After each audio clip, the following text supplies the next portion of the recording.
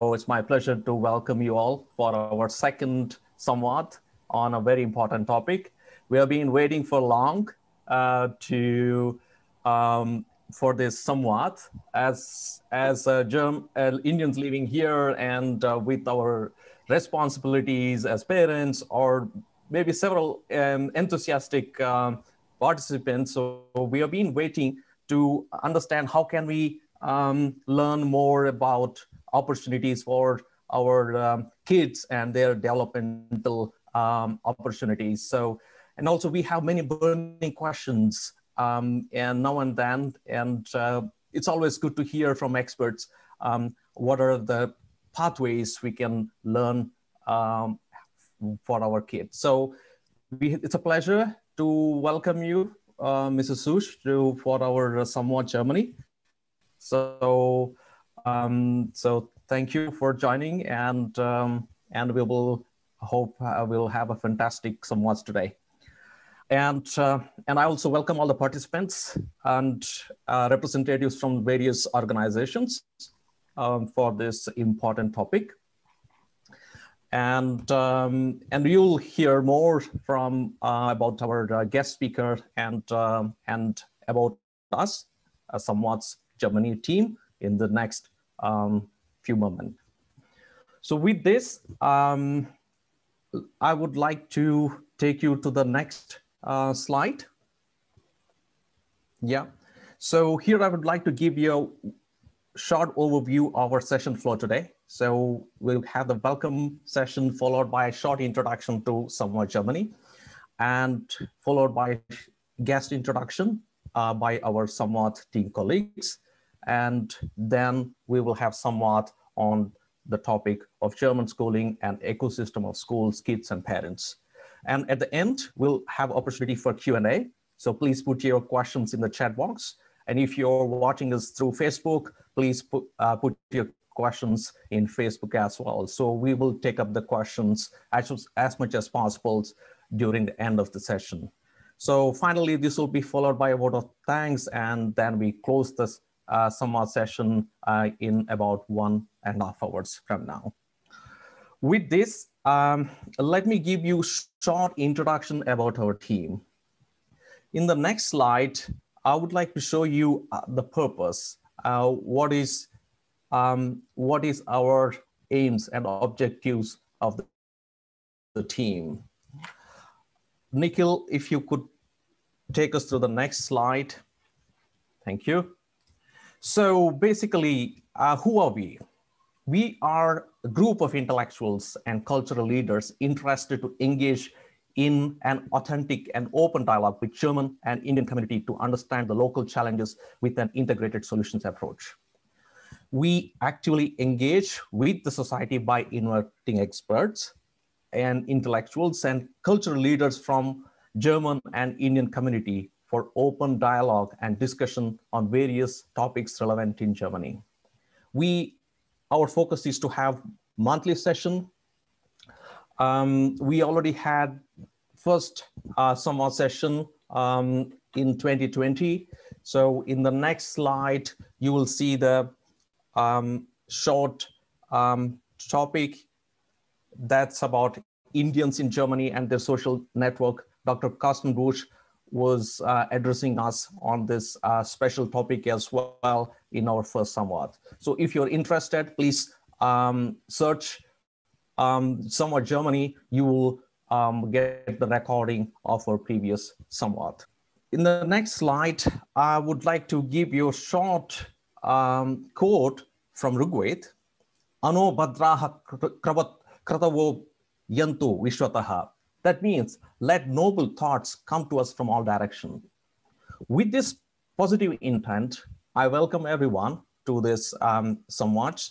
So please enjoy the session, and please feel free to ask questions, and we will certainly try our best to take up your questions during this session.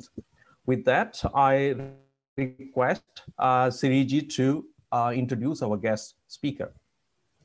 Thank you. Namaste and hello to everyone. Allow me to be upfront about today's topic of Samvad, that is German schooling system. I'm sure this topic would top the list of topics that is widely discussed among us Indian parents. Most of us are not part of German schooling system as students here, but as parents anticipating to get our kids educated in Germany, we would have many questions and concerns. When we are talking about education of kids, we are also talking about not just the academic needs, but also about the emotional and the social needs of the child. Today we have among us Mrs. Susanne Sütsch to help us explore the different dimensions of German schooling system.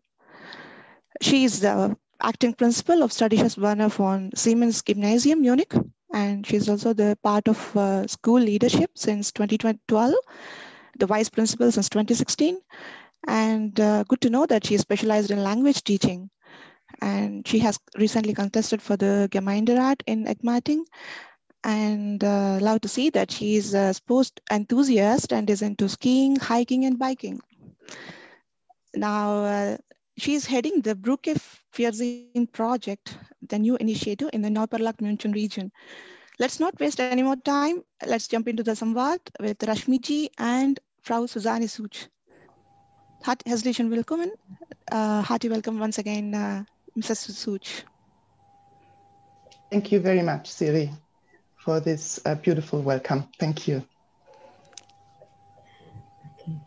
Okay. Namaste, everyone. Good evening.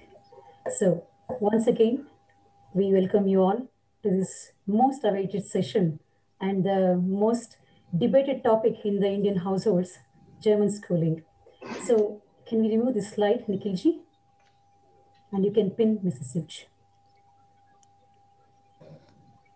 So once again, I start. Namaste, good evening, guten Abend. And I'm very happy and proud to be moderator for this Samvad session. Once again, welcome to this most awaited session, a topic which is like a Hauptgericht for all of us in Indian household. I often say this to Mrs. Sütsch that it's a Hauptbeilage. No? Education is an important topic on our dinner plate that you cannot separate that anymore. So whenever I knock on the doors for any reason, she say, yeah, why do you worry so much? Sorry, that's how it is. So I'm not the only one. I'm very sure there are plenty, not just plenty, almost all Indian mama papas.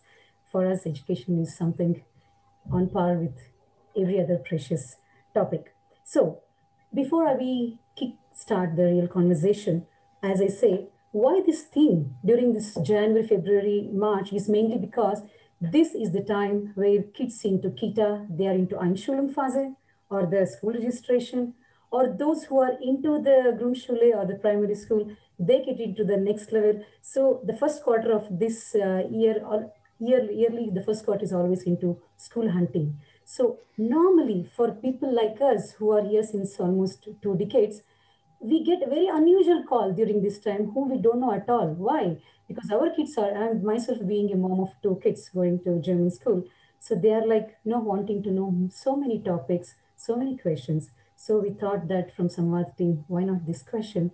So here we go, and we are very happy and proud to have Mrs. Sütsch to have accepted this invite immediately. She was very enthusiastic when we invited her and informed about Team Samvad. And she was, in fact, very enthusiastic also to know what was our previous topic and the work is all about from our team. So once again, Mrs. Sütsch, welcome to this Samvad session. And I should apologize that in between, I might be addressing her as Frau Sütsch, because my kids go to the school where she is now principal of Werner-von-Siemens-Gymnasium. So we have been always used to, I'm always used to calling her as Frau Sütsch. That's why it can happen. English mix.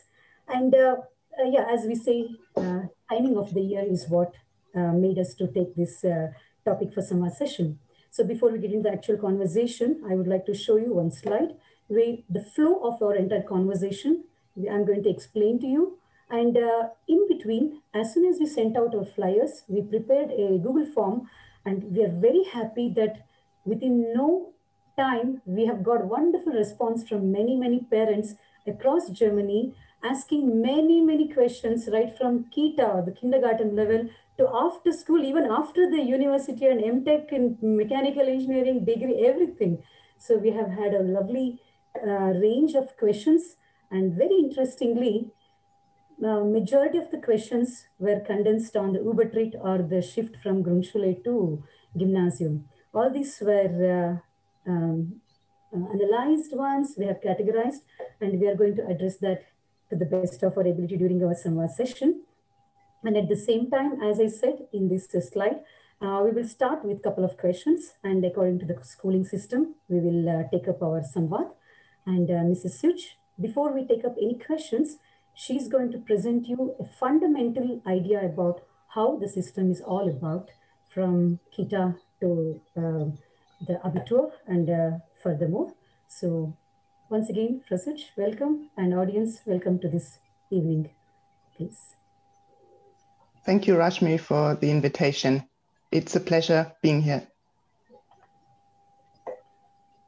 Have you already uploaded my we have it. Slide? Can't see it. No, the one after, which Srihariji sent. Not this. This is the flow what I was talking about. Maybe I'll just touch upon this very quickly. As you can see, from the left, the kindergarten. Then we go and we address the concept regarding Grundschule and Übertritt. Then we go to the middle school or the Unterstufe, what they call it, from grade 5 to 7. Then we talk about the Mittelstufe, then pre-university or the Abitur level. And then, but beyond all this, at the end, we are going to touch a very important topic. This is what our main headline is all about. Ecosystem of the school is an ecosystem of kid, parent, and the school. And we are going to address some social competence aspect and role of parents and the expat families, because we are, you know, the Indian diaspora is all about. Yeah, the other pictures of Mrs. Sütsch. Nikhilji, present it for me, Mrs. Sütsch, if you has. Can you open the mic and say? Yeah, I can see it now. It has disappeared. Never mind. Let's just wait for the picture to reappear. We have basically two pictures. Okay, yes. I chose a very simple picture because I want everybody to very clearly understand what our system consists of and what it's like, because it's not that difficult to understand once you see the main path. For example, I would like to start with primary school, which in German is called Grundschule. Okay, you send your kids to Grundschule at an entrance age of 6 years.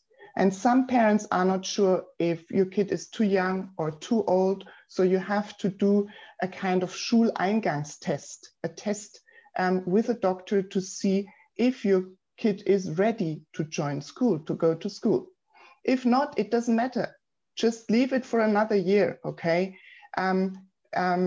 Research has shown that it's not a good idea to have your kid go to school too early. Better late than too early, okay? If it's 7 years old, fine, no problem.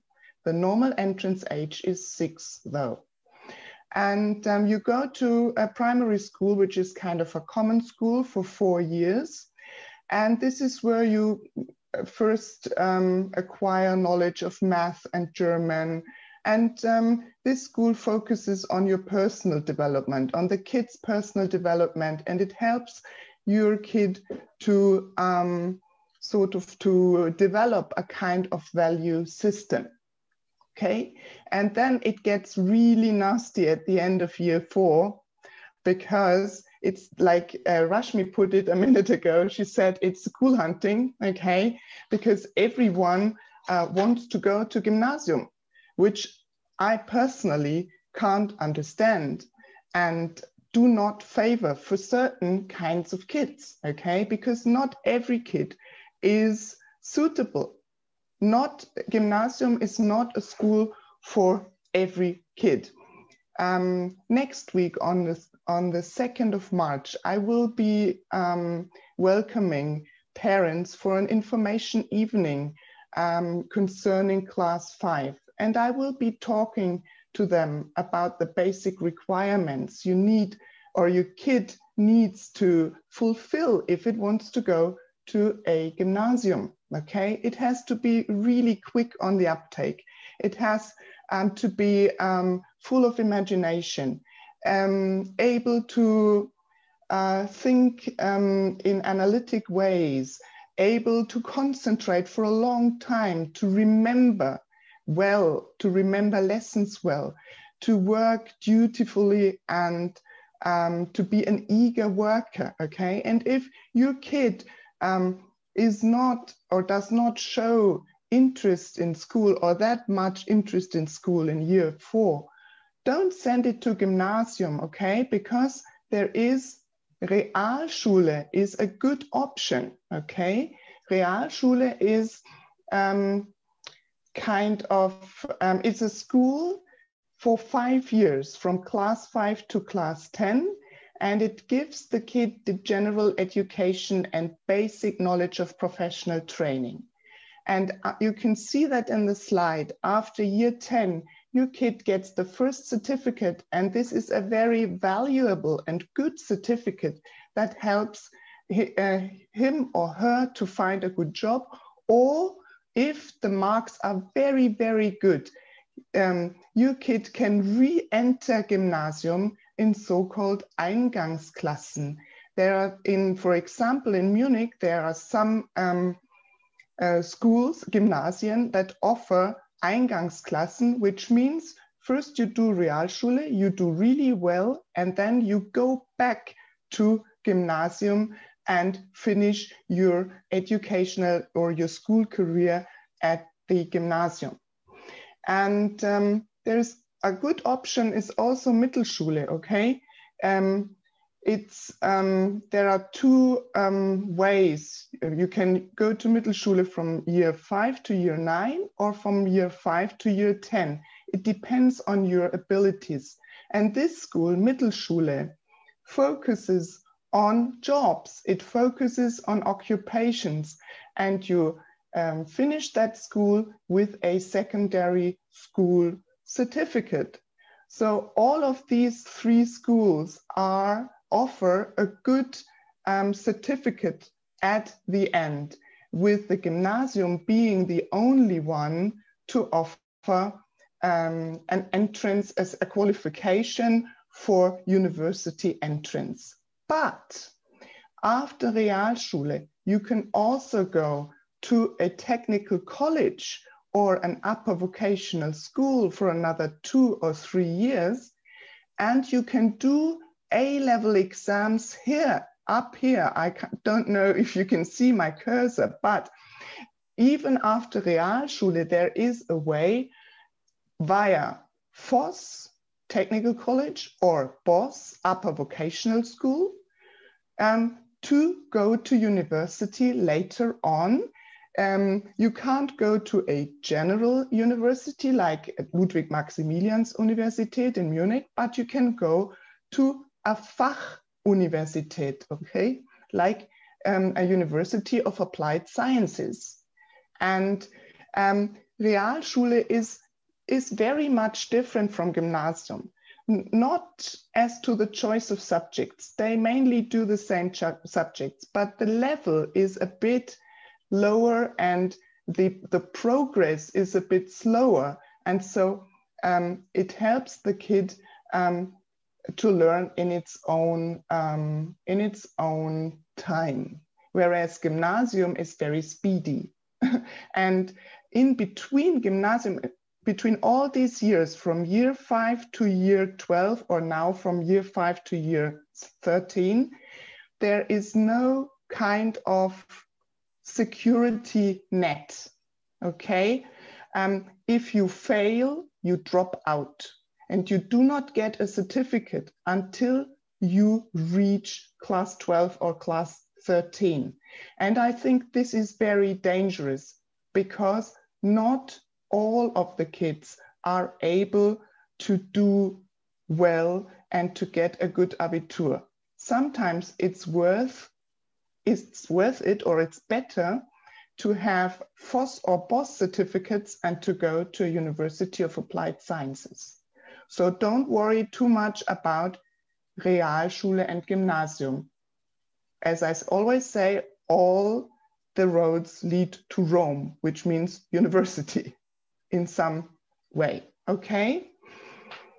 Right. I brought a second slide. I don't know if we can show it, but it's just what I was talking about. Okay. After gymnasium, it's the roof of what I just showed you.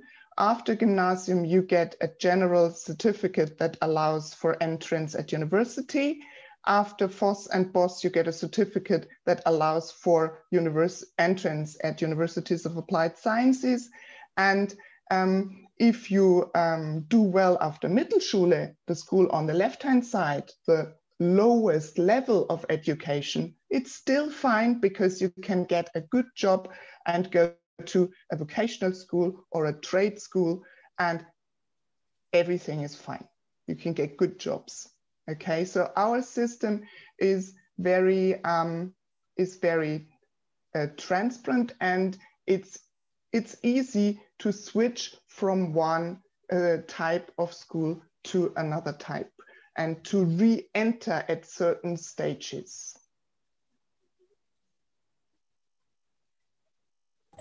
So lovely. So here we go with a basic information. So with this preamble, I would like to kickstart our Samvad or our conversation. Mrs. Sütsch, starting from the kindergarten phase, there is a very typical question, which is not from this parent, but it's a universal question, I should say. Should we do any preparations for a kid before putting into kindergarten? I know your face. I know your face. Yes, sure. I mean, reading is always a good idea. Reading books to your kids, reading stories, okay, playing games, creative games, doing, I can't think of the word now, basteln. What is the word in English? Art. Yes, art. Okay, so just to make sure that your kid is full of imagination, has good ideas, is creative, is interested in books, is interested in science. You can do little experiments, but you shouldn't overdo it really, because kindergarten, they will learn a lot in kindergarten. I remember my son even did an English course in kindergarten, and he was so happy because after that short course, he thought he was now fluent in English. So yes, you can support your kid, but I think it's important that they stay kids and that they play a lot. If you want to train logic, get Lego, okay? Get them to build Lego. I mean, this is what you can do, but it's everything in a kind of spielerisch, okay? Playing, learning through playing I think is the key word here. This phrase I remember, learn through play.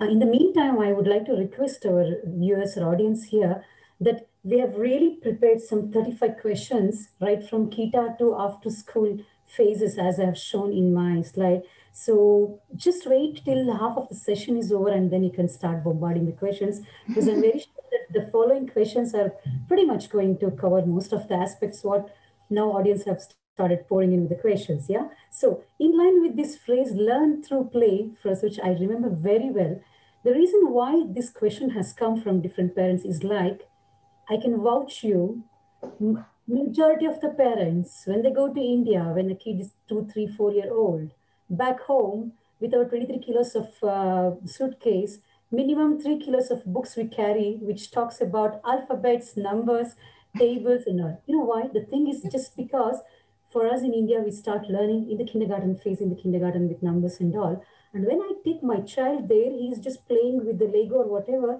He's not learning anything. And the cousin of this kid is already into writing the Schreibschrift. So I think this is a huge difference. With second kid, I remember that I got easier, relaxed. This is a normal thing. Perhaps you can insist our viewers that, especially for Ausland family like us with a non-German background, how best can they improve German language? Sorry, I can't hear you now. Nashmi, Oh, really? I can't hear you. The connection seems to be unstable at the moment. Oh, Siri, can you hear? Can you repeat your question, please? Yeah. I can hear you. Okay, no, what I was trying to tell, since we here in now today in the audience, we are all non-German speaking families.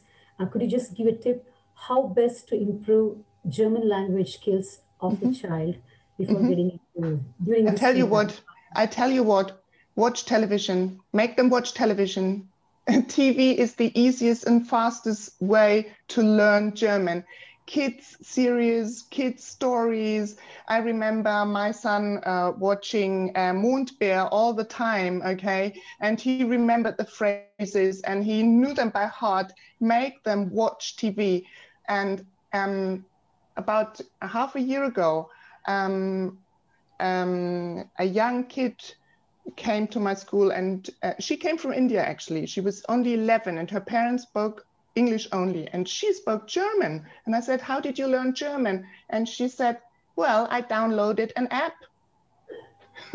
And I learned through this app, she learned German to a certain extent. So the easiest way really is to listen to German television. Okay, lovely. And even if it doesn't sound very pedagogic, it's a very quick and effective way to learn a foreign language. Okay, thank you. And to learn about our culture as well, okay? Because you can see the typical figures, the typical stars from these children's films and children's books. And so they get German culture as well at the same time. They get to know German culture. You said that. Moving on to the next topic about the Grundschule, and for that, the topic is all about, the hot topic is Einschulung, or the school registration.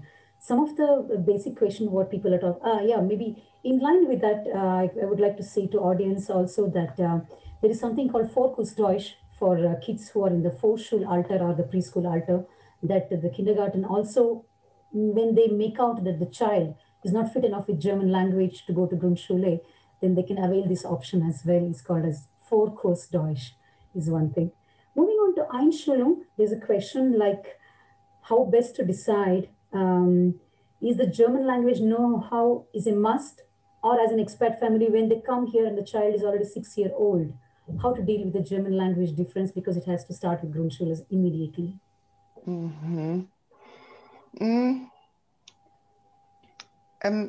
I think it doesn't really matter. We have got kids that start at the age of 11 with no German knowledge at all, and they start at a different level at gymnasium. So I don't think it's necessary that your kid learns German before joining Grundschule, because kids will take up the language very, very quickly. Okay, so don't worry too much about that. And in the first 2 years, if I remember correctly, there is even a law, there's a regulation in the Schulordnung, in the school law, saying that German is not to be marked. So you get kind of a free shot at German for 2 years, because only math or other subjects are marked. You get marks in the tests, but German is considered to be sort of a no-go. It's not marked yet, and you have got a can't think of the word, Frist. A timeline, and you can for 2 years you won't have problems, and after 2 years your kid will be fluent. It's normal with small kids; they learn very, very quickly. What is the class called as? Is it integration class or E-Klasse in Grundschule as well, right? Yeah, okay. Exactly, yeah. Okay. Then they want to know a difference between the Ganztagsschule and normal Schule, be it Gymnasium or Grundschule. Difference between normal and Ganztagsschule.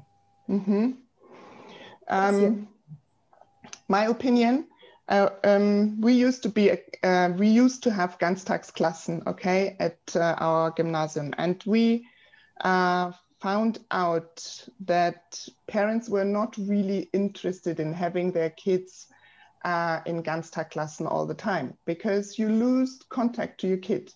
It stays at school every day from 8 to 4, from 8 to 5, gets home at 5, and somehow the contact within the family is lost. But I think it's a good idea for people coming from abroad to put their kids in Ganztagsschulen and Ganztagsklassen, because this is where they learn German, okay? At home, they will be speaking their mother tongue. They won't learn German. So if you put them in Ganztagsschulen, they will be cared for by a professional team. They will learn German. They will do their homework there, and you don't have to discuss, as you said, for dinner, or at home, you don't have to discuss school and homework all the time. So I think it is a good way to learn German very, very quickly, to have your kid at school every day in a full day care. But you have to see the other side, that somehow you don't get to see much of your kid. Yeah, but I can vouch that even in spite of that, still it will be a topic of discussion in our dinner table. Because I remember very well when it comes to House of Gabe concept, that we are so much programmed that when a child comes home for a House of Gabe, we not only make sure that bist du fertig or are you done, we also go through that, we correct that. Surprisingly, one day a teacher called me and she said, are you correcting your child's homework? I said, yes. Oh, that's fine. Actually, I know that he or she is very good at it, but don't do that. And I was like surprised. Then she said, no, your job is only to see that they're done. And my job is to correct and see her level of understanding. This is such a big difference for us culturally. It was a shock for me. I fully agree with the lady who called you, or the teacher who called you, because see, if you correct the mistakes your kid makes, me as a teacher, I don't see your kid's mistakes, and I think I explained it very well, and the kid got it all right because my lesson was so great, okay? Whereas on the contrary, if I see your kid's mistake, I know how to help, and where your kid got something wrong. And I know the level of knowledge. But if parents correct their kids' homework at home, I will never find out about what the kids actually know. So please don't. Check that the homework is done. Check that the school bag, everything is sorted, okay? But never ever correct your kids' homework, because we get the wrong impression. We think your kids are perfect. I'm very sure from today, many moms here will have a lot of free time in our households. It gives you more free time as well. I'm very sure. Okay, there's one last question about the location of the school. How is it determined, be it the Grundschule? So maybe you can explain shortly that it is. Sorry, I didn't get the question. There is a question regarding the Einschulung in the Grundschule. How is the location determined? I believe that it's a simple answer. That's from the 2 kilometers. Yeah, right? It's we call it Sprengel. Okay, you have to go to the nearest school where you live. You can't choose for Grundschule and Mittelschule. You cannot choose the school. You have to go to the school which is closest to where you live. And this is called Sprengel or Schulbezirk, okay? And there is a certain area, and this certain area belongs to a certain school, or yeah, the kids that live in this area have to attend a certain school. I can, you know how to spell the word Sprengel? I can put it in the chat. Sprengel Prinzip, okay? It's the principle of having to join the nearest school where you live. No choice. Fantastic. Whereas with Gymnasium, it's different. You can choose the best one. I was about to ask this now. We have covered a little bit about Kita, or the kindergarten Stufe, or the phase. Grundschule, pretty much we have covered. Now the hot topic of the evening is all about from 4th to 5th, or the Übertritt phase, what they call in Germany. That is from Grundschule to the next level. So, is it my tone, Siri or Sherry G, or? Hear you again, it's okay. Okay. So we can hear you. Yeah, okay. please Now we move repeat, on to the next hot topic of the evening. It's all about from the Grundschule to the next level, which is the Realschule or the Gymnasium, and this is called Übertrittphase here, or the transition. Yeah. So can you just quickly mention our audience criteria for this Gymnasium Realschule and Mittelschule entry criteria? Criteria, okay. Are you thinking of requirements that need to be fulfilled? Yes. If you want to go to gymnasium, you need certain marks, and the three main subjects are German, Math, and Heimat- und Sachkunde. They say HSU, HSU.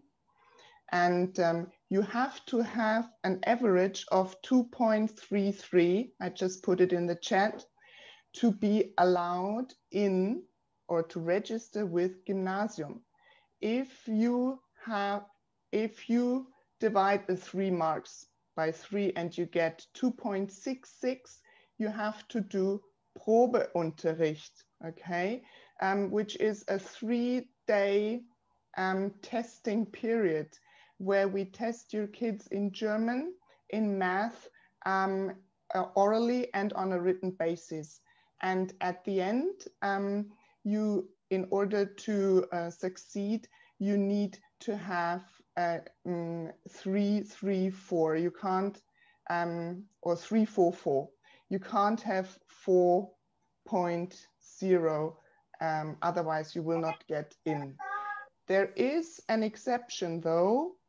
There is a law saying if the parents insist, they can also register with Gymnasium, even if the kid did not succeed in Probeunterricht, but then it's at your own risk. And I would not recommend it, because already doing Probeunterricht is a great stress for your kid. And either it succeeds and does well, okay, but if not, I prefer to take, or I recommend taking a different path. Okay. And as I said earlier in the discussion, I said, you decide, okay? You know your kid best. Look at your sons, look at your daughters. How do they respond to school? Do they like school? Are they full of imagination? Are they quick on the uptake? Do they like learning and reading? Do they have a good language knowledge of language, okay? Do they have a good choice of words? Can they think problem-oriented? Are they able to work in teams? Do they have a certain range of interests?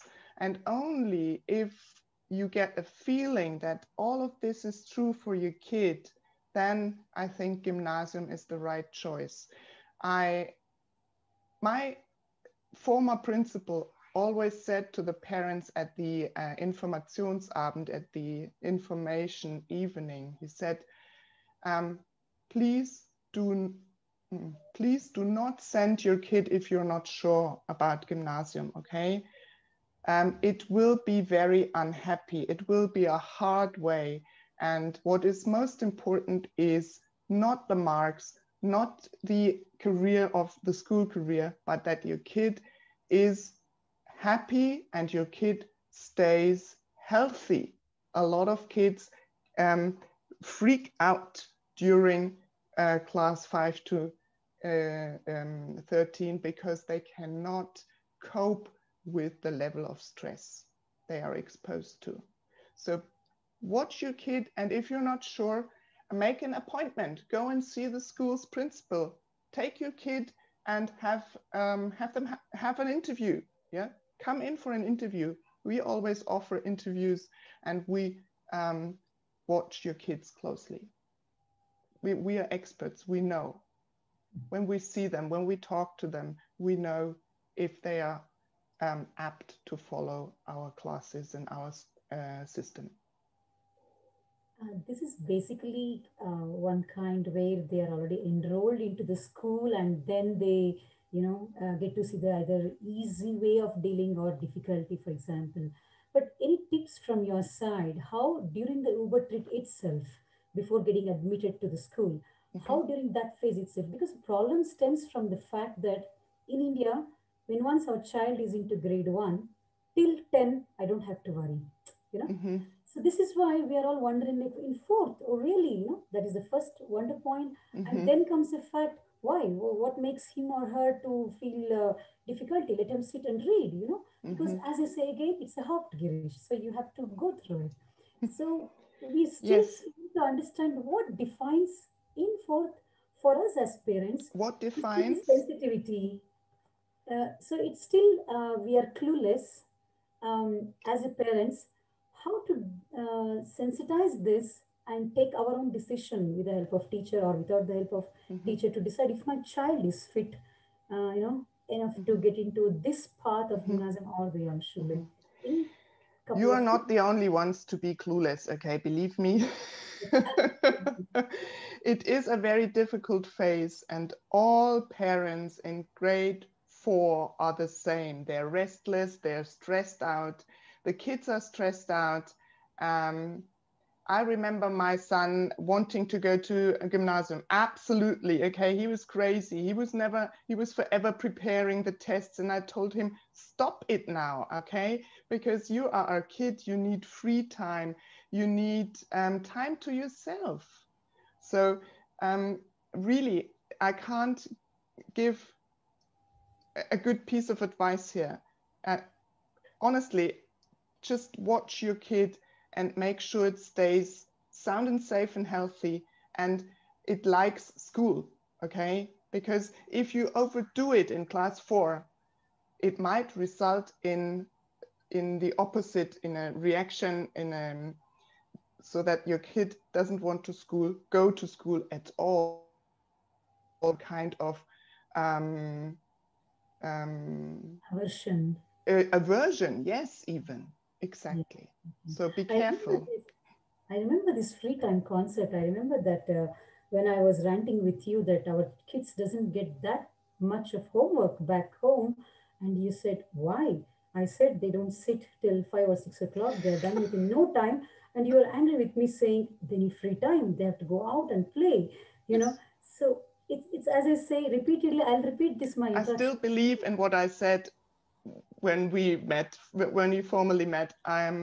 Kids are kids, okay? Let them stay kids as long as they can, because your working life is long enough. Their working life will be long enough as well. Yeah, thank you.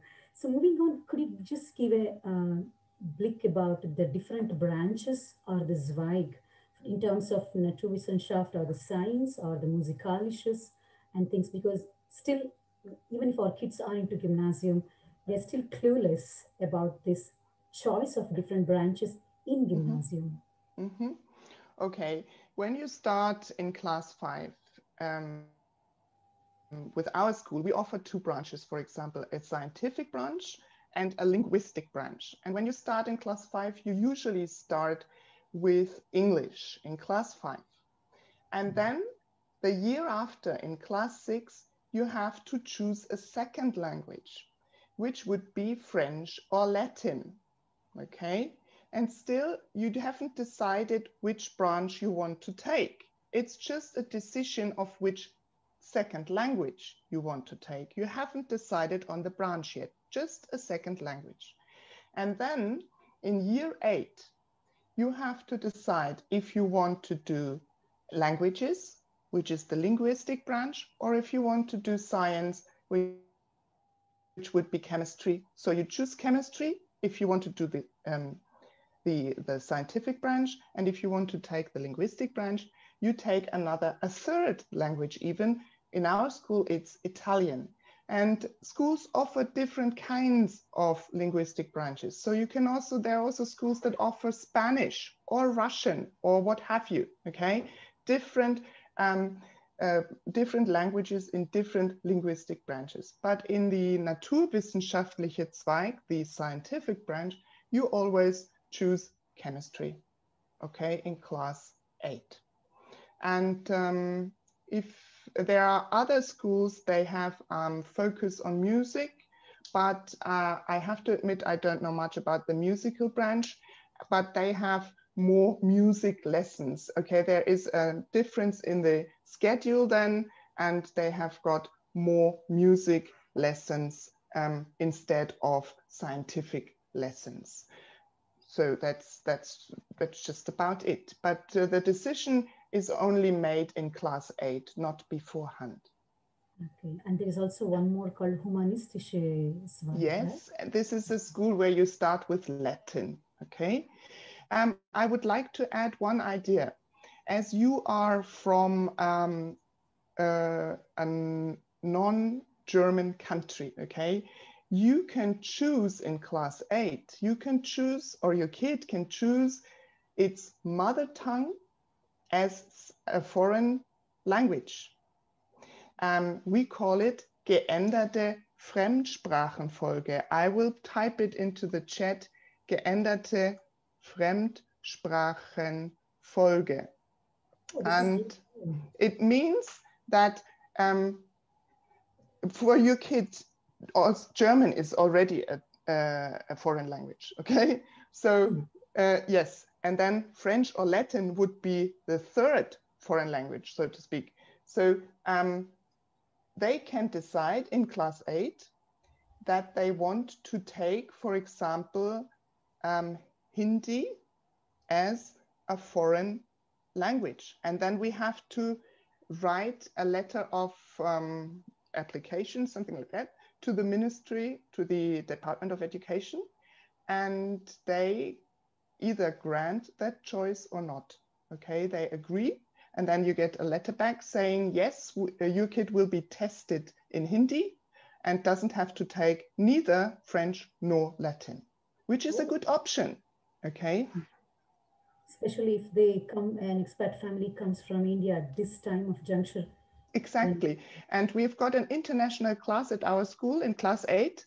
And we have got, I think, about 12 different geänderte Fremdsprachenfolgen there. The kids in this class, they take English and their mother tongue, and they will be tested in Russian, in Hungarian, in Serbian, in Croatian, in what have you, all these different languages. We wrote to the Ministry of Education and they found the examiners.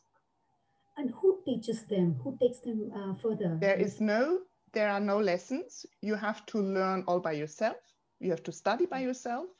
And then there are 2 tests, 1 test every half term. Oh, this is very good piece of information, at least the child, because already in India, in the middle school, in the Unterstufe, they are already exposed to one Indian language as a primary language, just like Deutsch here. So he or she will be definitely at ease for this particular language. And that reduces the burden here of taking another language like French or Latin. This is a very good piece of information. Thank you. But it only works as of class 8, okay? Oh, okay. Okay, class 8. I remember this. In fact, a pride to say to our viewers that in Munich, 2 schools have been chosen to have this E-class or international class, one in north of Munich and the other one is south of Munich, which is Werner-von-Siemens-Gymnasium, headed by Mrs. Sütsch. Yeah. Now I was just explaining them about our E-class. Can't hear you. Yeah, yes, okay.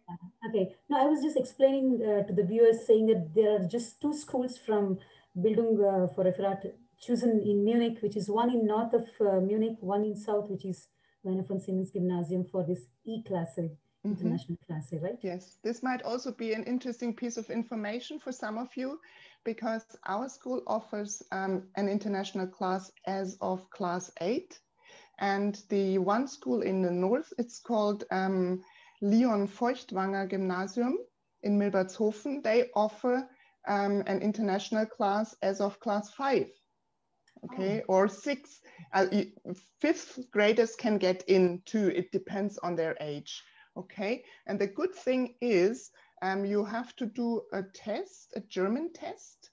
And if you get to level B1, then you get in. And if not, you can do different kinds of German classes in different programs. I don't know whether you have heard about INGYM. I will type it in. INGYM is a program at the Hausenstein Gymnasium. INGYM. It's a German program, a German class program, which lasts for 6 months.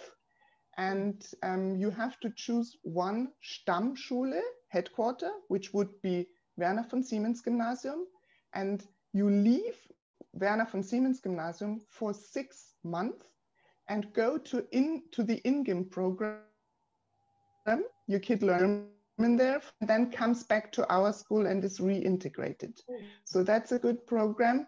And there's also a program called Sprint. And I think there are also Deutschklassen you can send your kid to if you come directly from India to Germany. But the best idea is to contact Bildungsberatung International, because they speak, I don't know, about 40 different languages, and they explain our system even in Armenian or Azerbaijan talk or whatever. Okay, so Bildungsberatung International is the place to go in Munich if you need advice. Fantastic. Could you just also give an insight about Gesamtschule?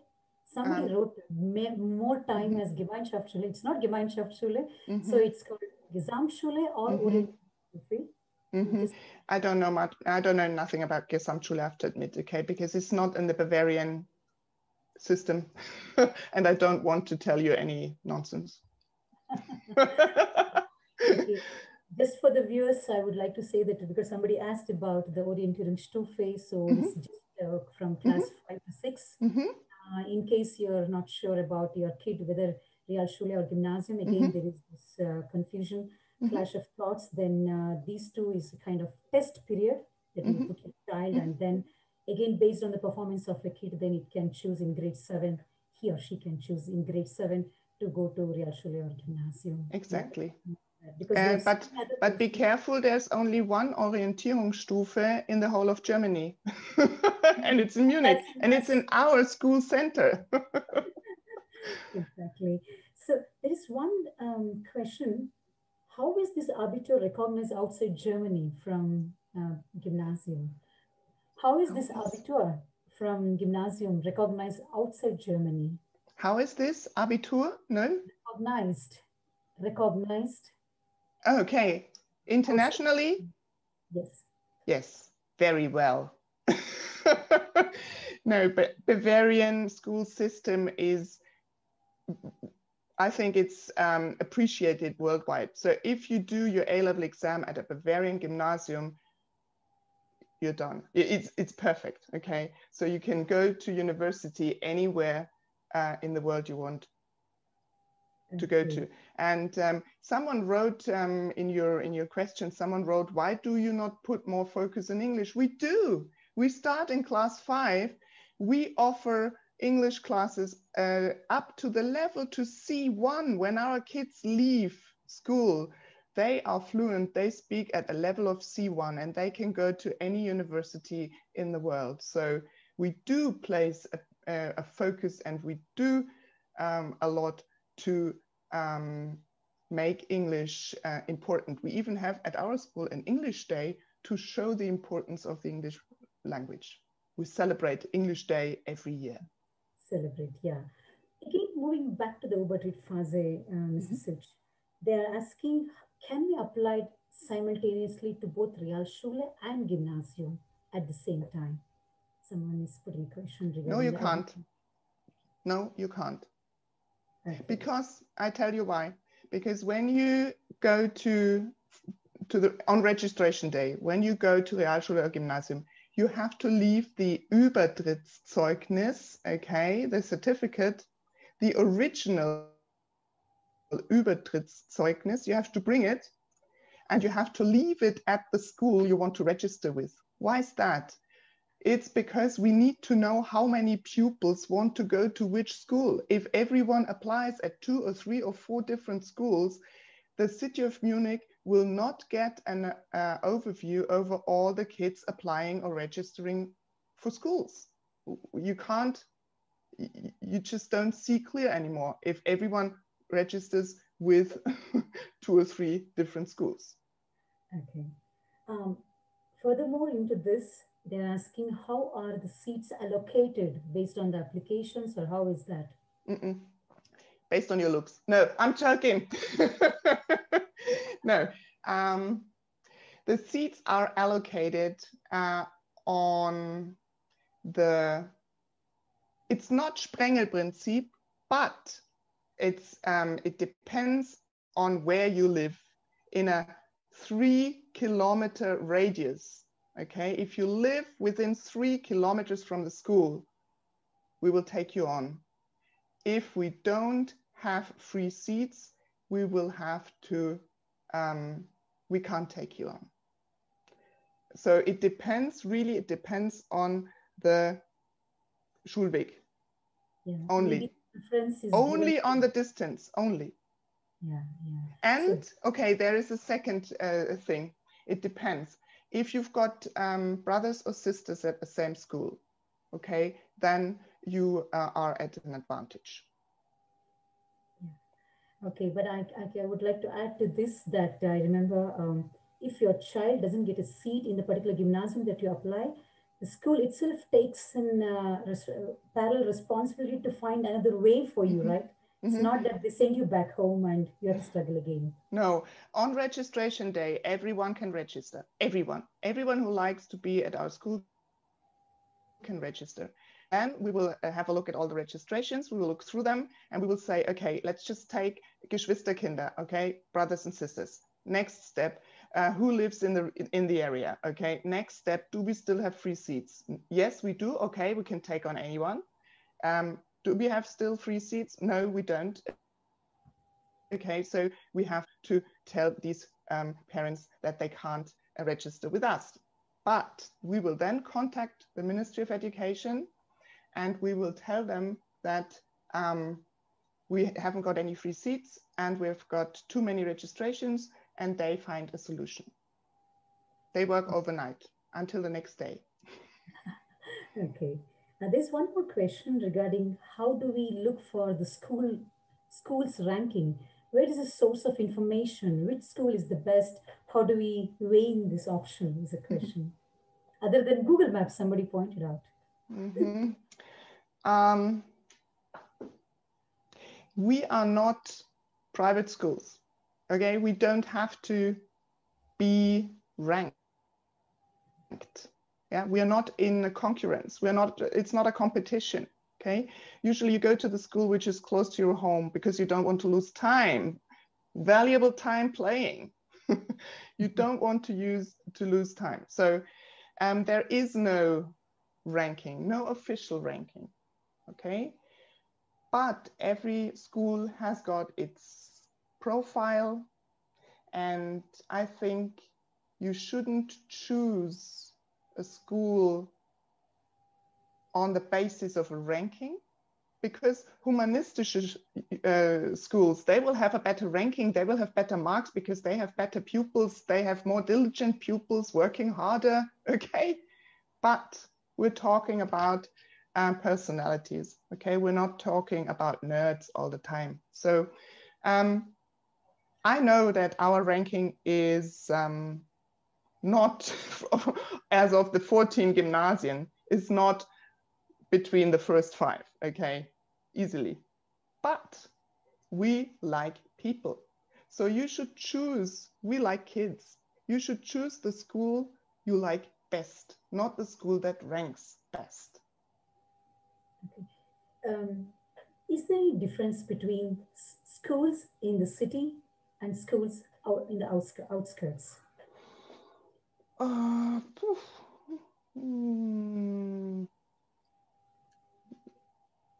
I don't know. Actually, the question predominantly comes from the fact that we are all expat families, and obviously the choice of our housing depends on where we get the job.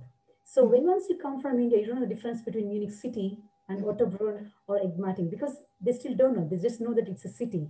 So in case a parent gets a job, let's say in Miesbach, so they don't know. They can't see Miesbach on par with Munich in terms of school, you know, other than the facilities. So it's a clash. I think all the communal and state schools, the gymnasien and the schools are comparable, really. We have got a same curriculum. We have got the same Schulaufsicht, the same ministry that is responsible. I don't think that there is much of a difference. There's one difference that I experience every day, okay? My son's school is 6 kilometers from where we live, and he has to take the bus, which only arrives 3 times a day, okay? So transport, public transport is a problem. But as to teaching subjects, there is, I mean, perhaps inner city schools are a bit more rough. I don't know, okay? But they are also more interesting because you find all kinds of people there.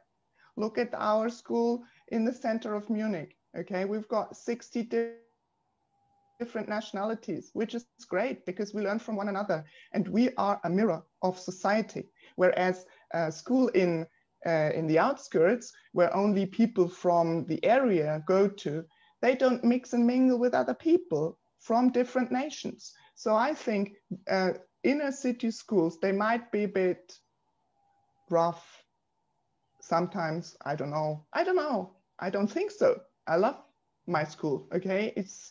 But yes, outside in the outskirts, life is perhaps a bit easier. I don't know. But as to the teaching and the topics and subjects, it's the same. There's no difference. Okay, and now comes a very burning point for expat families.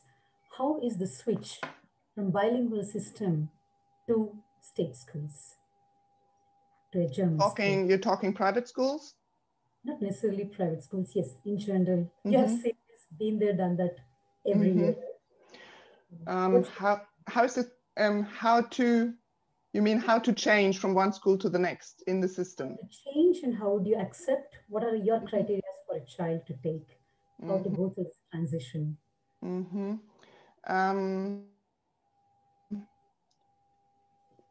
We take on kids from bilingual schools, yes.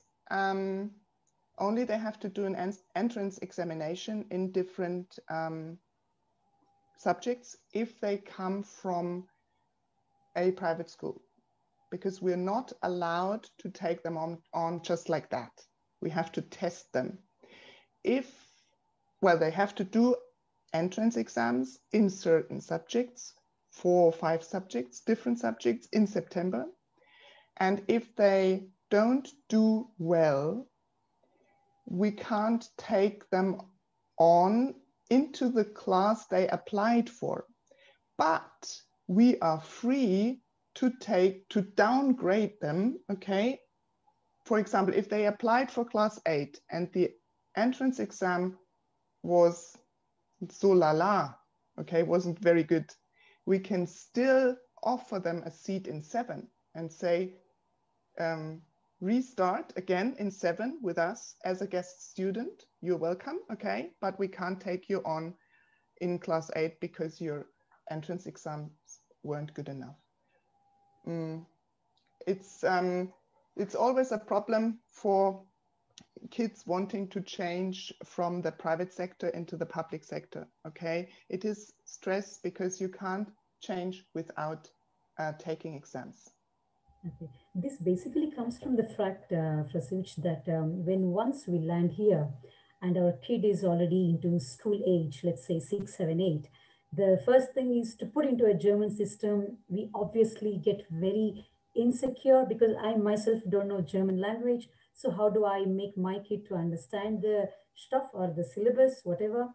So this insecurity leads us to this option, point 1. So I have seen many families with time. Also, one fact I would like to highlight you from the perspective of our Indian expat communities, they come here with initially for 2 or 3 years of Werkvertrag in the companies. So obviously, even they don't have a long-standing idea, let's say long-term idea, how long are we going to stay here to take risk, to put my child into German system, and then after 3 years, I have to go back to India. By that time, he or she will be in grade 4, 5, 6, which is already the syllabus are like mountain high in India as well. In the Unterstufe, you won't believe that. So this insecurity leads us. And then I've seen many families, they realize that they have a long-term contract with the employer or something like that, and then or they would like to stay here on a long-term basis. Then comes their thought process, okay, how about switching now back to German system? So here is how you get to, I'm very sure, yearly, as we have discussed long back, at least 5 to 6 applications, you get that every year, right? Yes, easily. Easily, yes, yeah. Okay, so there is one burning question again. Other than the syllabus or the class aspect, what are the other different extracurricular activities a school offers in German system? Okay. What are the other? Okay, other than the syllabus aspect, what are the other extracurricular activities offered by schools here in Germany?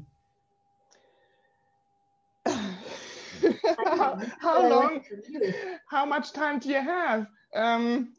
Loads, okay. What do we offer? I mean, in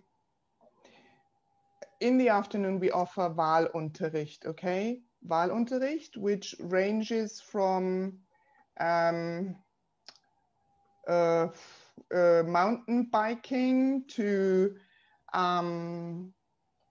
skateboarding to tennis, to parkour, music, all kinds of music, arts, sustainability, gardening, rooftop gardening, bees. We've got bees on our roof.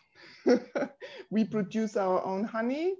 Okay, so you can see there are loads of extracurricular activities, and we insist that that kids who stay in full day care until 4:15, we insist that after their homework, they do some project work, upcycling, biking, playing an instrument, because you can't always only think of studying. It's not possible. Okay, so also called Arbeitsgemeinschaft, okay? AGs, genau.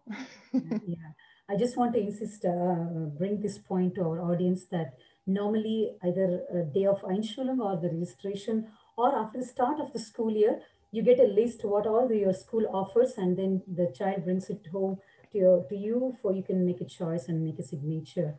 It's called Arbeitsgemeinschaft listed because a lot of parents asked about this. And I think we have covered pretty much all concerning to Übertritt, and we have to move on to other aspects furthermore beyond gymnasium or grade 10 and 12. Moving on, I want to give an information to our viewers that how we call middle school from 5 to 7. Here they call it as Unterstufe. Then 8, 9, 10 is called what we call as high school. They call it as Mittelstufe. And then comes the next aspect called Abitur is just the final exam, but that is called as Oberstufe. So we have a very regular, and you have faced that, Mrs. Sütsch. How do we make a choice for these subjects in grade 10? Because we are programmed to choose our subjects in grade 10 for 11 and 12 based on what my kid want to do in university. For example, bio is a must when he or she wants to do medicine, or physics, chemistry for engineering subject. But here it's different. So, would you like to shed some light about these concept subjects? It's different because it's more general, okay? It's not that specific. It doesn't focus on one aspect. Of course, I mean, I chose English and French because I wanted to become a teacher for English and French, okay? It was quite natural for me to choose these subjects and then go to university and study these study languages. But with us, you are quite free, okay? You finish your A-levels in whichever subjects you choose, and then later on you have got a wide range of options you can choose from as to your university career. You do not have to focus beforehand. If you already know what you want to study, it makes sense. I'm not saying don't do it, okay? It makes sense to focus if you already know what to study. If you don't know where your journey leads to, just choose the subjects you are interested in, because then you will get more credits, and the credits count for your A-level exams and for your final mark. So it makes sense to choose something that interests me, even if it's got nothing to do with the career you choose later on. Okay, thank you, because this is a very general question posed by every parent when a child comes to grade 10. And end of grade, by the half year of grade 10, we have to choose the subjects. And then when my child is not choosing biology, and I'm like, oh, she don't have a chance to become a doctor. Oh, she don't have physics or chemistry, then can't she become an engineer? You know, there starts the clash of the process, the thought processes. So I remember, I would like to share this very quickly with our audience, that I remember there will be a team in every gymnasium called as Oberstufenkoordinator. They do this Infoabend in grade 10 for your children. And one of the teacher, Mrs. Grave, she told me that go for the subjects which your child is good at, so she or he has got the ability to score the best in Abitur. And that becomes the basis for your future applications for university. This is a very different thought process. So this is collect credits, collect points. You need them for your A-level exam. Scoring, yeah. There's one question. In spite of being in Realschule, how can a child still get into technical courses like engineering, or medical? Did you hear me? No, sorry. Okay, there's a question again which can be repetitive because you already explained that in the Zweig between a shift from Realschule to Gymnasium after grade 10, the possibility you explained already. So there's a question, can a child still manage to get into technical course like engineering after passing out of Realschule? After Realschule, your kid would have to go to Voss. And Voss is Fachoberschule. And after attending Voss for 2 or 3 years, it depends. If it only stays for 2 years, then it can only go to a uni for applied sciences, technical university. And if it stays in Voss for 3 years, it can do, your kid can do he or she can do the general certificate, das allgemeine Abitur, allgemeine Hochschulreife, and can go to any university he or she wants to go to. Okay. So nothing is lost really. Or perhaps one more point is diese Übergangsklasse, that after 10th, they can still come to gymnasium, but 1 more year will be added to that child. Exactly. And there are only 4 schools in Munich that offer these Eingangsklassen, you call them. I will type it in. Eingangsklassen. I'm sure many are interested in this aspect. It's if you did really well in your mittlere Reife, the certificate you get after Realschule, okay? If you did really well here, you can apply, you can join Eingangsklasse in Gymnasium, class 10, and you have to do class 10, 11, 12, and 13 now. So you have to do an extra year, but with some pupils, it makes sense because they only discover a bit later that they are diligent workers. Yeah, okay. One more question regarding this Übergangs period is, how do you, what's your advice on Auslandsjahr or the Absolutely. exchange? Yes, please go away. Go away and form your personality, learn to be independent, open-minded, widen your horizon, yes, in any case, okay? I absolutely favor kids going abroad. In year 10 or 11 makes sense. And when they come back, they can Vorrücken auf Probe, okay? They can join the next class and see if they can succeed and manage. And if they can't, they go back to the class underneath. And if they manage, after half a year, they have to show that they can manage, then they can stay in the next class. But I absolutely favor going abroad because it does something to your mind, it does something to your personality. And all the kids that come back, they change, they are different people, they are self-reliant, they're independent. And this is what we're aiming at. We want to create self-reliant thinking, critical thinkers, and strong personalities, people that believe in themselves, and they grow immensely during an exchange. Yes, please. Talking about self-reliability, I still remember, I would like to share with our audience that whenever I go, I mean, I have a daughter who is now in grade 12 and my son in grade 5. Whenever I go to school with any queries, our ex-principal used to ask me, Mrs. Nagarai, he used to call me Mrs. Nagarai, lass die Kinder selbstständig sein, let them be selbstständig.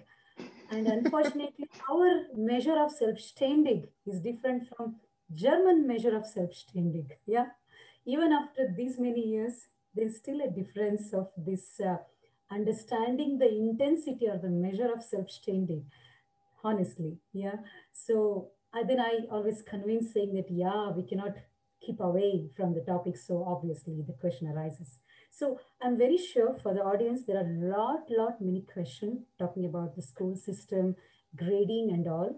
And I'm very happy to say that Mrs. Sütsch has agreed to take your questions offline sometimes. And we, Samvad team, will take all your questions apart from the Q&A session. And we will again try to address you back. So follow the Facebook page of Samvad and also YouTube channel. And I'm sure that this is going to be the most talked, most addressed topic in the time so far, because moving ahead, I cannot hold on to Mrs. Sütsch for the next 3 hours, definitely, because we have promised only for an hour session, but we still have 3 more topics to go, which is very typical for our diaspora members, Indian families. The next topic is about social competence. And that comes, for example, they're very sensitive topics, and Mrs. Sütsch, like class repetition, 3 things I'm going to ask you. You can maybe collectively ask that. One is about the Wiederholung, or the class repetition, which is very unwelcomed in our society in India. So here it is a surprise when, even in spite of my child being good, when a teacher proposed that, yeah, in this subject, he or she is finding it difficult, so it's better to repeat, it just cannot be swallowed by an Indian parent. What is your take on this repetition, or the Wiederholung year? What is your take on this? This is a very difficult question to answer, Rashmi.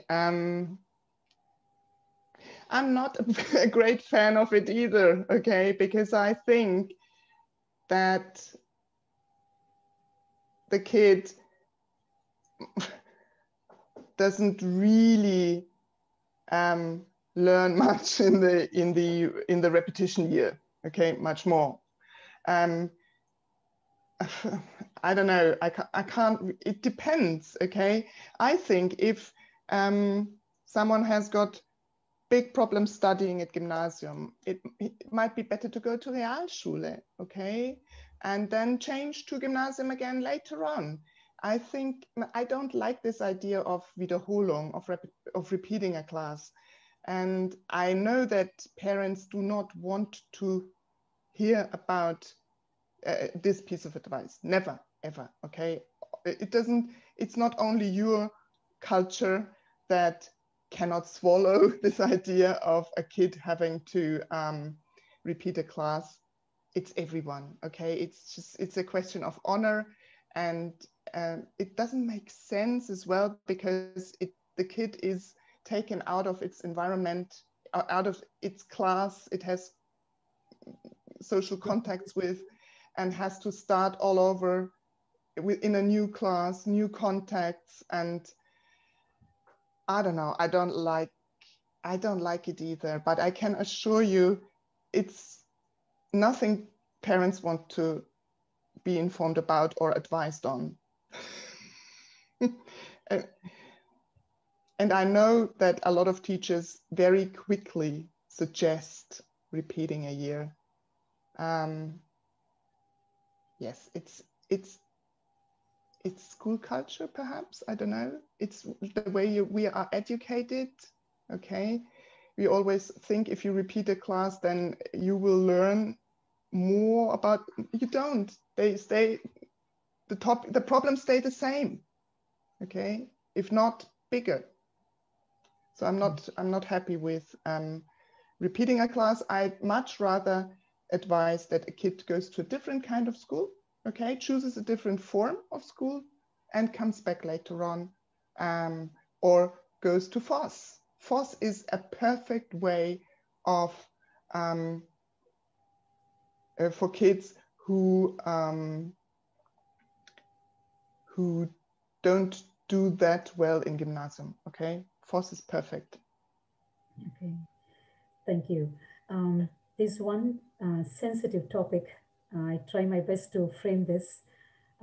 As a kid and as a parent, how to deal with the racial slurs or negative remarks for a child, especially when it comes to the best friend, for example, or let's say a child has only a couple of kids in the block as best friends or good friends in the class, but yet the child has to face certain, yeah. How do we deal with that as a parent? You need to address it, okay? You need to talk to the head teacher of the class, to, if it doesn't stop, to the principal. And but I think it's the school's job or task to train kids to see that differences are, that diversity is an asset, okay? So we have got a lot of programs like critical whiteness programs or intercultural trainings, and that should help the kids to be tolerant and to accept one another, and to see that their little microcosm school is it just represents the world. That's the world as it is today. It's a mix of different cultures, of different people, of different ideas, and they have to learn to be tolerant and to respect one another. And so we offer a lot of programs, but if you encounter discrimination at school, you must address it and you must talk to the people in charge. And also parallelly to instill confidence in the child. Exactly. You are the best. What you do is the best. No? At home, yes. At home. Yeah, support your kid at home. Yes, because this is where the point comes. Because the way we as Indian parents takes up this issue and approach a teacher or a school class teacher is very different actually, you know, because we really respect the school system. And I can see we can never think of disrespecting a teacher or anything. So we are very humble. You might have seen by this time, most of the Indian parents, how we come and knock your doors. So it also creates confusion in us when to approach you, how fast we should react to you. Should we immediately call you, complain to you, or when the child himself is not able to come to us and not express with us? So these are some situations which is time consuming, energy consuming, Mm-hmm. Are you saying that you have a hang up about approaching school and approaching teachers because you don't know when is the right time? You don't want to be pushy on the one hand, but you don't want to be reluctant, or yeah, okay. You know what? We have been working hard on a program for a parent-school partnership, okay? And we really want you to cooperate with us. So I would say contact us from a very early stage onwards. This is what schools believe in today. It might have been different years ago, but today school, parent, teacher, head teacher, principal relationships are very important. We have got problems, sometimes we've got problems to get parents into school because they are not, as you, they are not as much interested in their kids' performance. So when we invite them to a parents' evening, they just don't show up. But we never know if it is ignorance or if they just don't feel welcome, if they don't feel appreciated, if they have a hang up about approaching school because it is such an intellectual place. You know, we don't know why people don't show up, but please approach school. The sooner the better, the more often the better, because this is how this whole school community can grow together. And it's also some kind of, it's a possibility to create contacts and to avoid problems that might otherwise pop up. I strongly advise you contact us anytime, anytime, anytime before 6. Yeah, no, you brought in a very nice topic in this regard, because my next question was, what are the different ways a parent can get involved? Mm-hmm. 1, with a teacher relationship. 2, with school system. What are the different ways that we can get involved? Yes, that's one of my favorite topics, okay? I always try to get all the parents in because there's so much we can learn from one another and so much we can do together. Just think about the project days, Rashmi, we did together, and about the great Indian arts project and the Indian jewelry project. And yes, there's so much we can learn from one another. So what can you do teacher-wise? Well, you can meet the teacher, okay, and make an appointment, talk to the teacher about your kids' progress. You can go to parents' evenings and talk to the teachers. You can go to information evenings, for example, on the choice of the language, or on 10th grade, or whatever the school offers. You can go to Elternsprechtag, Parent-Teacher Day, and you can also commit yourself to school by joining the Elternbeirat. Okay, there's lots of different ways. Elternbeirat is a good way of learning how a school works. It's not only a way of meeting the principal. It's not interesting. I mean, you can make an appointment with the principal as well. It's if you are in Elternbeirat, you learn a lot about the school, about the whole community, about the system, about the problems parents have. You can also become a member of the school canteen board, for example, okay? And discuss the food at school. You can become a member of the Schulforum, and decisions will be taken in the Schulforum and you will be involved. Your views will be listened to. You will be listened to, you've got a voice. You can become Klassenelternsprecher, the short form is KES, okay? which means you are responsible for one class, and you collect all the problems that come up in this class, and you take them to Elternbeirat and to the principal. What I like best is my treasure map, okay? When you register with us, you get a form saying, how would you like to participate in school life? And we get all kinds of offers, all kinds of offers, like, for example, I have got a company and I can offer trainee programs for your kids. I speak Arabic and I can translate for you, okay? I can be interpreter if you need me. Or I can give a speech on Berufsinformationstag when we talk about job orientation day, for example. You can get involved. And you can also arrange expert talks or meet with other parents in Elternstammtisch. I call it meet and mix or meet and mingle. Okay, so there's so much you can do as parents. Just commit yourself. Okay, get involved, because it's your kids' school, and yeah, you can also join us for open house programs and offer what you want to offer. It's not a must.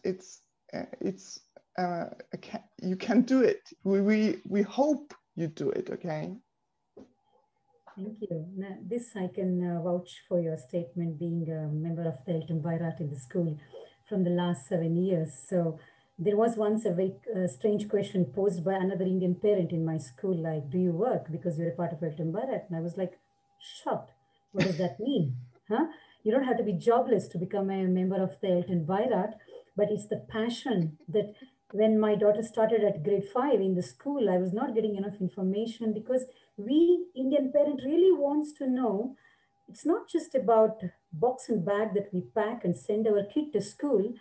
We really give our heart and mind into what is really happening at the school with the teacher, with the friends.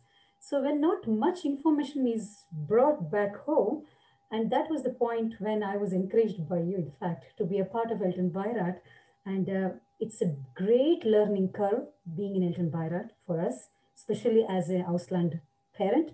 Second thing, we get to know not just our team and just another, but the Elternbeirat consists of 13 to 14 members who are also parents of other kid going to our school. So we can exchange, and it's not just that when my kid is in grade 5 that I get to meet another grade 5 parents, but it's a mix of 11, 10, 8, 7, 6 and all that.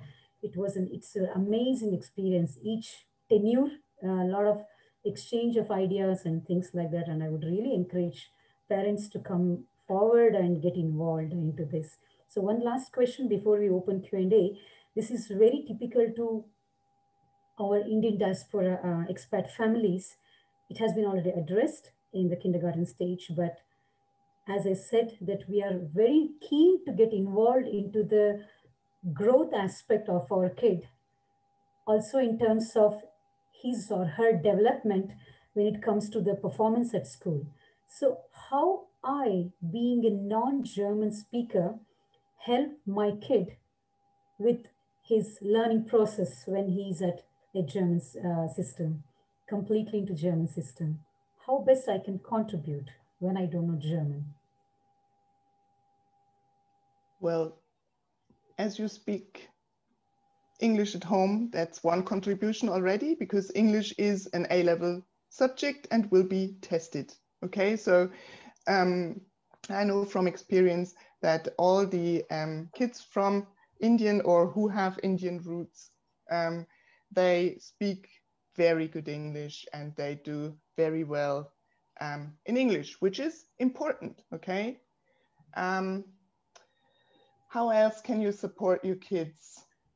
Make them do sports, make them play music, make them take their mind off school only. because you can only be successful if you don't always only focus on education and on school. You need time to yourself. Give this time to your kids, support them, yes, as to, I don't know, buying books, meeting their friends after school, joining, for example, a theater group at the school, joining the orchestra at the school, taking on extracurricular activities, or engaging in competitions as well, like foreign language competitions or mathematic competitions, or excellent seminars.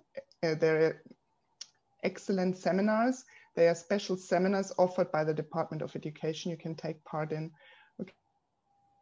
Okay, you can, and as you said earlier on, boost their self-confidence as much as you can and support them.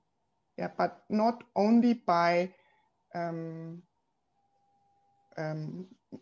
making them tread the mill, but also by giving them some free time. And yeah. No, I can understand this concern by the parents, because it's not just about the overall performance, but let's say physics, maths, or something like that. And how do I explain? I can only say to parents that we as parents, irrespective of your level of German learning, C1, B1, or A1, whatever it is, I'm very sure that I'm telling you, mamas and papas here, your German level will definitely increase when your child goes from Kita to Grundschule and Gymnasium, whatever. With time, even you learn German. And second thing, if you cannot explain in German, try in English, because your child already know English well.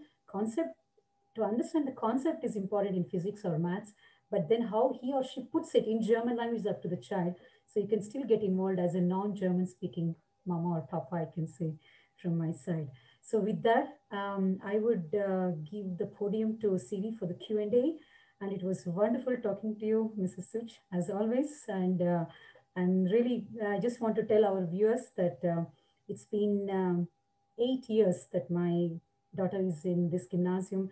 And I have involved with Mrs. Sütsch in several projects. And she is a superwoman at Werner-von-Siemens-Gymnasium. Our ex-principal was so proud of her. She takes a lot of initiatives. And in that initiative, the kind of importance and the ideas that she gives chance to parents and the colleagues in the team is just amazing. Yeah, so I'm very happy and honored to be in this school as a parent and work with you, Mrs. Sütsch. It's amazing. It's a lot of learning curve. And over to Siri for the Q&A. Thank you so much, Frau Sütsch. At the same time, thank you so much for your kind words, Rashmi. Thank you so much. I feel honored being part of this session. Thank you. Thank you. Okay, perfect. I think that was fantastic. Now, unfortunately, Rashmiji, as you said, we can go for hours, and however, our time is running out. So we have to skip the Q&A session for today. And Ms. Sütsch, if you agree, maybe we could have a kind of a follow-up offline session later on to see any other pending questions, and we can try to address the remaining questions from the audience. If that is okay with you, we can have a follow-up with you later on. And we, for sure, will assure our participants that we will please send us your questions. We will try to have another offline Facebook session to address your pending questions. So with that, I request our member, Samvad team member, Pawan, to share the word of thanks. Shriraji, one last question to Mrs. Sütsch from my side before the vote of thanks. Before we wind up, Mrs. Sütsch, your take on Indian parents at our school. Beautiful. Your opinion or your take on Indian parents at our school. very eager to be involved, very, very open, very active. Yes, and very eager to be part of the team, to be part of this school, part of the school community. Okay, as I said, not all parents are like the parents like you. Okay, thank you. Thank you very much. That was the great message, inspiring for all parents here. Thank you so much, Professor Sütsch. And me and from the whole Samvad team here, and from on behalf of all of our participants here and the audience, we would like to humbly thank you for your time, for your invaluable time. One thing I would like to say here, which struck my mind the most, is when you said not every school is to create any nerds. There are some schools who have to create not only nerds, rather some personalities. That struck personally very well to my mind. And on this behalf, I would like to say thank you so much once again. And I'm sure out of our audience here, there will be many people who would have faced the same problems, or probably the same questions that they would have had in their mind, but somehow they address them in their own ways. So maybe they didn't. Many times there are no really correct answers. There are multiple ways of approaching it, and now people can definitely look at these questions from an absolutely different perspective. And for that, we thank you from our bottom of our heart. Thank you so much for your wonderful time. And we would like to keep in touch with you. And for any questions, again, it would be nice to be in touch with you and to kind of interact with you once again. Thank you so much. Yes, you're welcome. Thank you. Thanks for having me. Thank you, Pawan. And thank you very much once again for Sütsch. And I also would like to thank you all the participants for such a wonderful interactive participation. It's been wonderful. The chat box was flooding with a lot of questions, and we appreciate your patience and also putting your questions. We will certainly come back. So thank you very much. And 100 participants overall. So we had 100 participants in Zoom and 100 plus in Facebook. So it was such an overwhelming response. And thank you again. And please note, if you have any questions, if you'd like to reach out to us for the follow-up Samvad session, please send us an email to germanysamvad@gmail.com. And also follow us on Facebook and YouTube. You will find us with the hashtag Samvad Germany. So with this, thanks a lot, everyone, for the participation. And also thanks again for our special guest, for Sütsch. And we had a fantastic session. Thank you. And you will see in chat box, there's so much of thank you messages, and all of us had so many questions. And I think I'm truly convinced that I think most of the questions have been solved, and we will certainly in touch with you for any further follow-up questions. Thank you. Super. Thanks once again. Yeah.